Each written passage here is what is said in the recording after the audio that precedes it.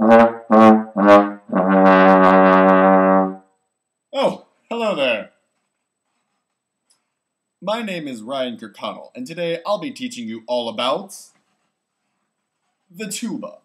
The tuba was first invented in 1835, but it was popularized by Stewie Griffin in the hit TV show Family Guy.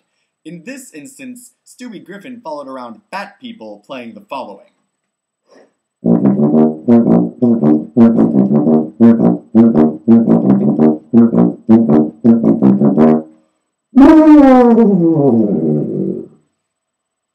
While this use of the tuba is purely comical, it does lead us into an important facet of tuba playing, the oompa style.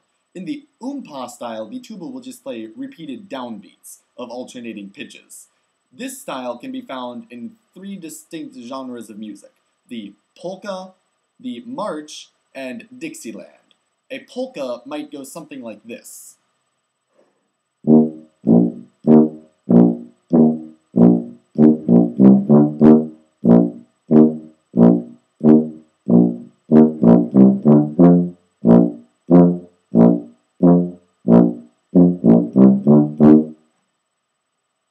This is very similar to a march. However, a march might sound a little plainer and go something like this.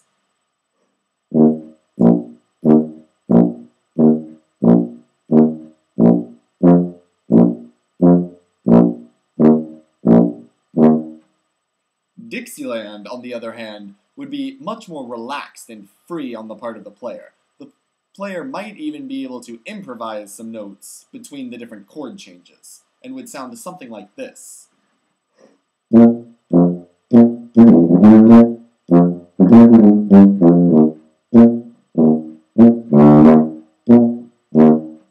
And this leads us to the end of the oompa style of playing. However, tubas are also found in other different groups, like an orchestra, which would not be playing a march or a polka. An orchestra would be playing a very distinctly different style of music, and oftentimes the tuba will be playing a long, sustained note in order to give a good foundation for the rest of the musical ensemble. However, occasionally a composer will decide to give the tuba a melodic line, in which case the tuba might sound something like this.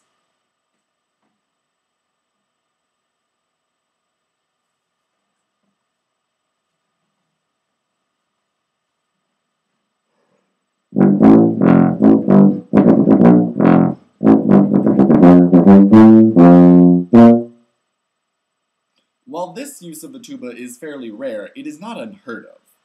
However, in even more recent times, the tuba has been used as a sort of beatbox machine, while players basically just make random noises into the mouthpiece, using their tongue and occasionally their voice.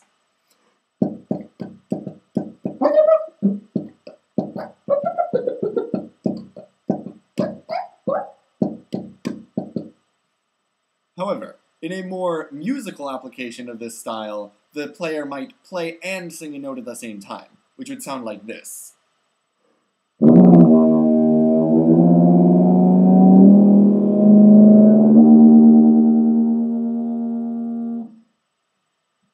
And this style of tuba playing can be used to create a more groove-like feel than many other styles.